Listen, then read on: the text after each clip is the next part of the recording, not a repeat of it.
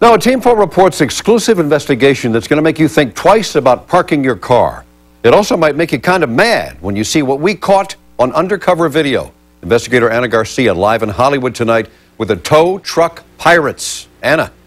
Paul, some of these tow truck operators are really acting like modern-day pirates. They take your car, they charge you whatever they want, and there's little you can do about it because the industry has been deregulated.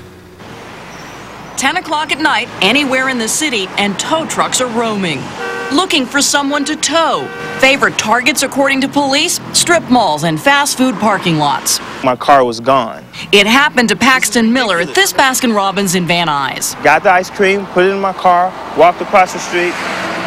Tops 15 minutes. And Selena Fanara on Beverly Boulevard. It's a shakedown. All I could do is give them the money and hope that they give me my car back. Both say it happened so fast they believe someone must have been waiting and watching. Trolling for victims like a shark.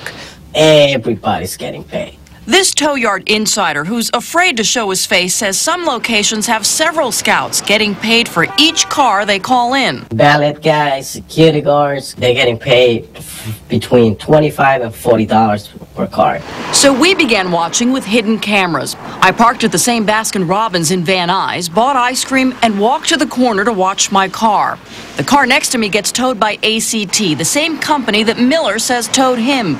5 minutes later, they're back for mine. Hey, what are you doing? I went to Baskin-Robbins. I have my receipt. Finally, they give it back without charging me. This is a receipt. Miller wasn't as lucky. His car was impounded. He said, I don't care. You weren't there, and we have your car. If you want it, you'll give us $252.50 cash. Next stop, Hollywood, to this parking lot at Fountain and Vine where there's an El Pollo Loco. While I'm inside eating, before the restaurant is even closed, our cameras spot this tow truck driver looking around. Hey, where are you going? That's my car. No, I was in there until closing. Till closing?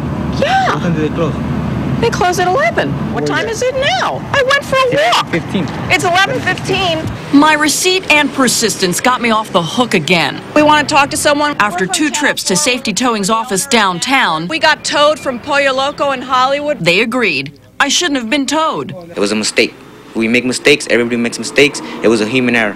He says he was instructed by a security guard we didn't see to take my car. They choose them for us. They tell us this is a car that needs to be towed. Could we please talk to the owner? No apologies at ACT Towing. I want to talk to you about why I got towed from the Baskin-Robbins. A few minutes later, a man claiming to be the general manager of ACT Towing looked at our video and laughed.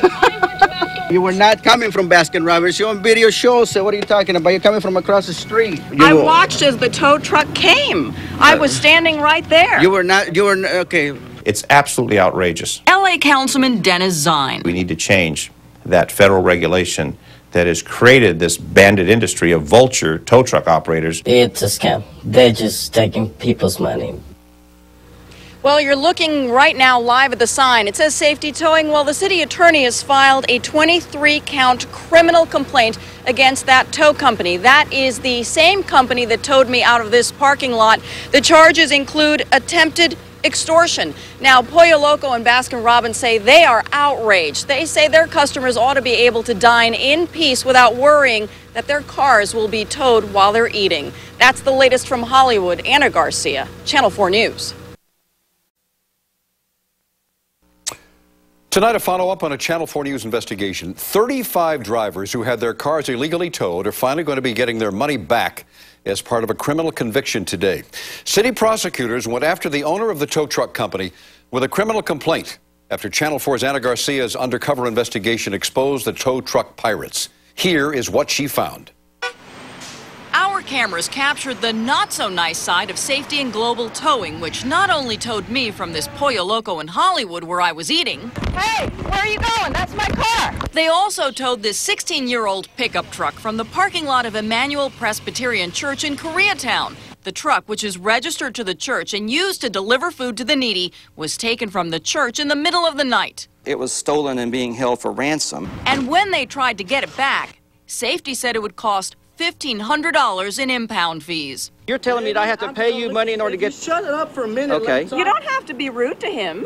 While there's no law against rudeness, there are when it comes to predatory towing, like written authorization from the parking lot owner. Today, 33-year-old Gilberto Barrios, seen here on the left, was convicted of 10 criminal charges, including attempted extortion. His sentence, jail or community service, plus 36 months probation and $15,000 restitution to 35 tow victims, including the church.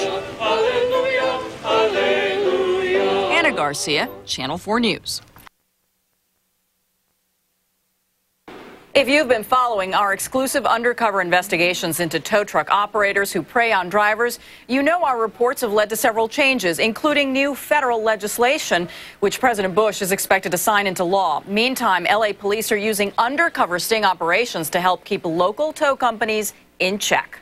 I can't give no comment. Anybody who's been watching NBC knows that we have a big problem in the Southland with predatory towing. Which is why Congressman Chris Cox and Jim Moran pushed through an amendment to require authorization before a tow. Channel 4 does deserve credit for this amendment being passed. Prosecutors have not filed charges against the two men arrested. President Bush is expected to sign that bill as early as next week, and we will be there to cover it. A new multi-billion-dollar transportation bill aimed at improving our roads and traffic congestion got the signature of President Bush today. That bill also cracks down on the problem of illegal towing of cars. Channel 4's Anna Garcia in Montgomery, Illinois, has the details. President Bush flew to the cornfields of Montgomery, Illinois today to sign the transportation bill at Caterpillar, a maker of road equipment, a company sure to benefit from the $286 billion in federal dollars for highway projects. The Transportation Act will finance needed road improvements and will ease traffic congestion in communities all across this country. $23 billion goes to California for things such as a new carpool lane on the 405 between the west side and the valley. It's more than just a highway bill. It's a safety bill. Among the safety issues in the bill, the growing problem of predatory towing. In a series of undercover reports, Hey, where are you going? That's my car. we exposed how some tow operators watch and wait for you to leave your car, hook it up, and then charge as much as $200 to get it back. Emmanuel Presbyterian Church had its pickup truck illegally towed from the church. They refused to pay and pressured politicians to change the law. I feel very proud of the fact that this church has been involved in that process. California lawmakers Chris Cox and Dianne Feinstein say they wrote this section of the bill to crack down on illegal towing. Unfortunately, the law came too late for 42-year-old Leoncio Flores, who was unloading groceries at his Santa Ana apartment last June when police say he was run over by a tow truck as he pleaded for his car. He stepped up to the car window and the guy guns the vehicle, and the rear tire of the tow truck hits my guy and drags him under. The father of 5 was killed instantly. His family has filed a wrongful death lawsuit against Pepe's Towing. Killed by a tow truck driver who was so greedy. The Orange County District Attorney's Office says it's considering filing criminal charges. Pepe's did not return our calls. The new federal law may have helped Flores because it now gives states the authority to require written authorization before a tow. Because of towing abuses in California, Senator Dianne Feinstein has included a study in the transportation bill that will examine what else can be done to protect drivers from predatory towing. In Montgomery, Illinois, Anna Garcia, Channel 4 News.